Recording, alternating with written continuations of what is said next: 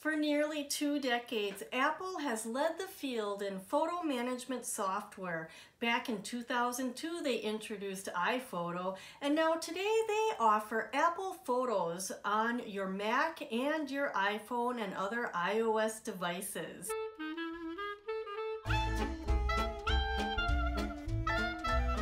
Let's talk about whether or not Apple Photos is one of the best solutions for managing your family photo collection.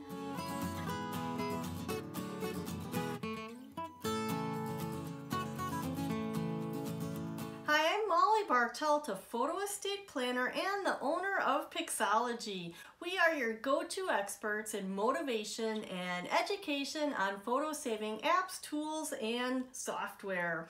Definitely check out the notes below if you want to see links and resources to the information I talk about. And if you need inspiration and motivation yourself to keep going on your photo projects, hit subscribe. So far, I've reviewed nearly a dozen options for managing your digital pictures. See the link up above if you need to know more about those other options. I personally have an iPhone, a MacBook Pro, and an iMac, so I rely pretty heavily on Apple Photos for my digital photo management. Leave a comment below. Let me know if you have any Apple device and what you've got and how you like using them for managing your pictures. When you do use multiple Apple devices, from your computers to your iPads or iPhone, you definitely need to make sure that they are registered under the same Apple ID.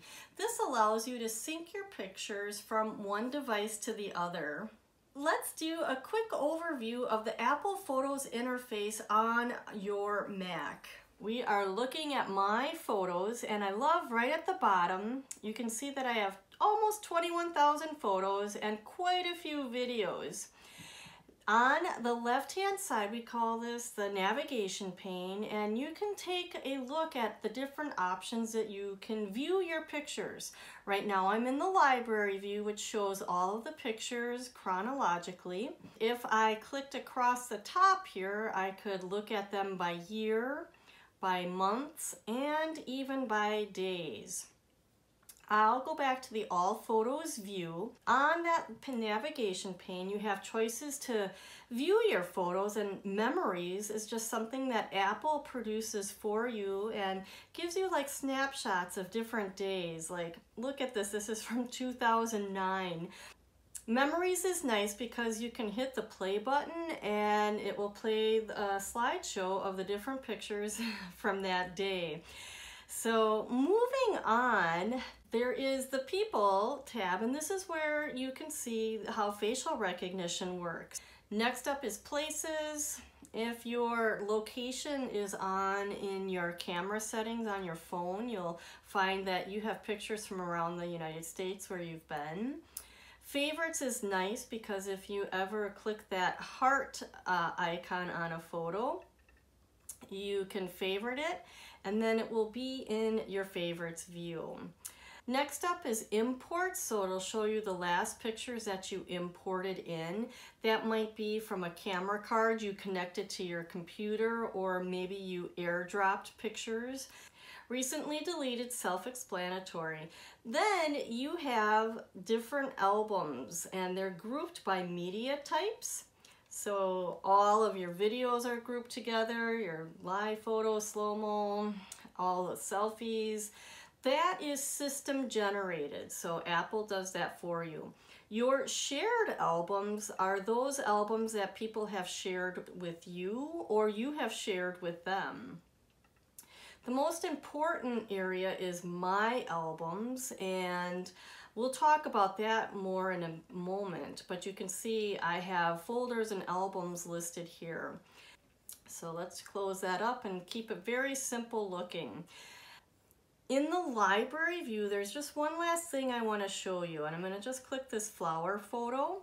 In this view, you can work with your picture. So we have the information button where I could add a caption or keywords or faces if I had people in the picture. I could share a picture through the shared albums, mail or messages, or airdrop. Here's that heart again.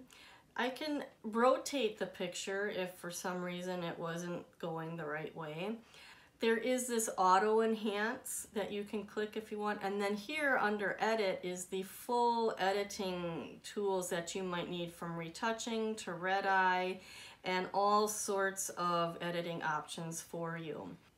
That is a quick overview of the interface of the Photos app on a Mac computer. When reviewing photo management programs, there are 4 essential features that I like to touch upon. These are the 4 things that are very important to me when I think about using a photo management program. The first thing is I think you should be able to organize pictures in folders or albums.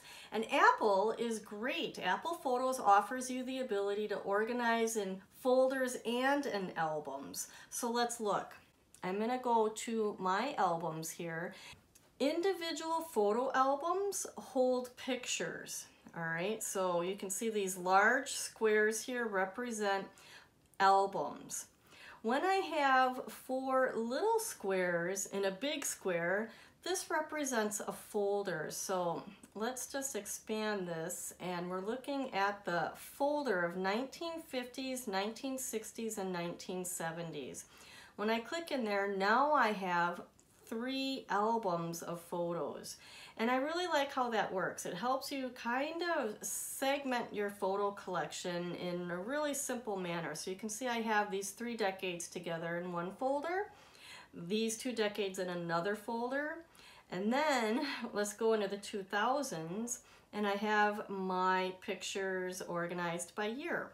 So in order to create an album or a folder, you just hover over the area that you want to create it. So let's go to My Albums, and I click the plus button. And the 2 main choices I'm looking at here are album or folder. And if you really want to take advantage of Apple Photos' strengths, creating a smart album might be something you want to explore too. So Apple Photos has the ability for you to organize your pictures in folders and albums. That's a thumbs up. The next feature that I think is essential is you need to be able to edit the metadata of a photo. So here I'm selecting this picture of my mom and dad back in 1971, and I'm going to hit that I button. And here I can see that the date was actually changed already, October 21st, 1972. I've already got a tag. I'll add one more for my mother, and it pre-fills it even. And this was taken outside of my grandmother's home in Stratford. Then if I wanted to change the date of this picture, let's say I had it a little wrong, because I think it was actually 1971, I can go up to Image and adjust date and time, and we're going to just change it to 1971. And now it's changed, and it just appears a little earlier. And when I export the picture, we are going to make sure to export the most current metadata, and we'll just save it to my desktop. And we can see that the metadata definitely transferred with the picture as it was exported out of the Photos program. So that's a second thumbs up. The third essential feature is to be able to back up your pictures.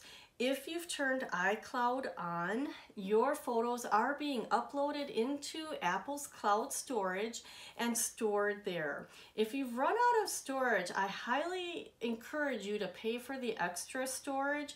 It's 99 cents a month for 50 gigabytes, and that's well worth the peace of mind to know that your photos are backed up.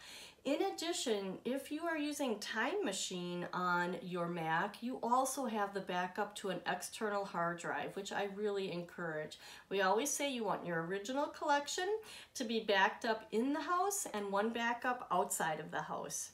The fourth essential feature is I have to like using the program, and I do like using Apple Photos. I think it is really powerful and I can do a lot of things with it. So overall, I give Apple Photos 4 out of 4 on my review scale here. And that's if you use a Mac computer and an iPhone, or an iPad for that matter, together. Apple Photos by itself on an iPhone, there's some challenges with it, and I will address that in a future video. If this was helpful, give the video a thumbs up, and that's it for now. Thank you so much until we see you the next time.